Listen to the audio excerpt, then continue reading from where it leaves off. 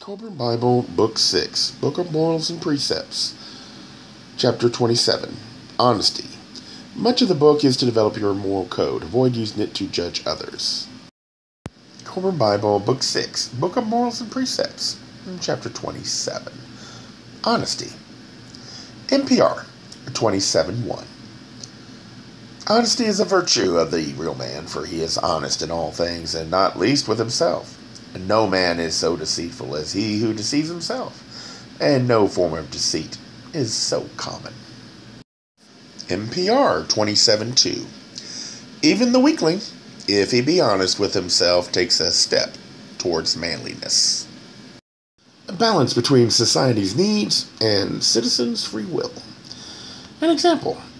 While the United States Constitution is not perfect, I doubt anything humanity does will be. It must allow for change, even during times when humility is at its lowest ebb. However, it did require amendments to change the Constitution. It had to reach a supermajority.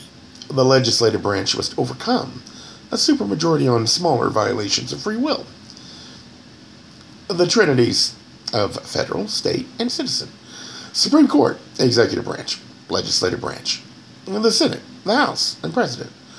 All these were to get in the way, to stymie the arrogant in society who would willingly violate free will without thinking. One person is incapable of acting unwise. That was the intent. But it is frustrating for all of us. However, each time we go through an arrogant period, the protections are weakened. Often because we focus on one word and phrase and ignore that the whole document is like a tapestry, like a blueprint. You change one, you weaken something else. See, that is the deception. We argue that this was not covered, so government can address it, ignoring that Amendment 9 and 10 makes it clear anything not addressed in the Constitution is the states' and citizens' responsibility. For federal government to administer it, they must make the argument to society, to citizens. They are best able to handle this. That must be done in an amendment.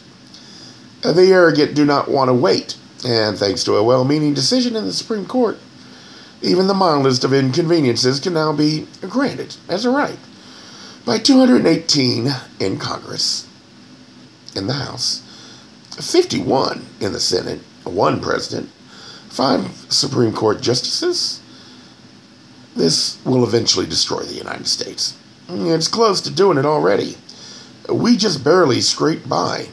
How many more times will it take for arrogance to finally destroy what was created so delicately all those centuries ago? It is hard even during times of humility for citizens to demand a society give back what was taken but not needed, or is no longer needed. They will argue, what harm could it do? Yet a generation, likely every 3 decades, will see humility at a low ebb, and the arrogant once again in control. Do not deceive yourself into believing what is wrong should be tolerated. God must teach humility. Never forget, even God's chosen in the Bible was defeated and sent into exile to Babylon. The level of cost will increase until God has taught his lesson. Even the United States, as strong as it is, will eventually fail if we continue to crush free will.